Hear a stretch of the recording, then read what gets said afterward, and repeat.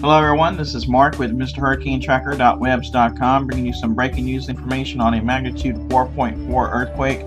Again, this is breaking news of 4.4 in western Texas. Again, the depth looks like it was only about 10 kilometers. Of course, we'll bring in the information from the USGS data. Again, a 4.4 in western Texas. Location, if you're tracking with us, at 32.874 degrees north, 100.804 degrees west. Depth again was 10.3 kilometers or 6.4 miles. And the distances show the locations where the earthquake may have been felt in Snyder, Texas, Sweetwater, Texas, Lubbock, and Austin, Texas. So again, this is a 4.4 magnitude earthquake in western Texas. I'll continue to keep you posted if any other updates come from the USGS.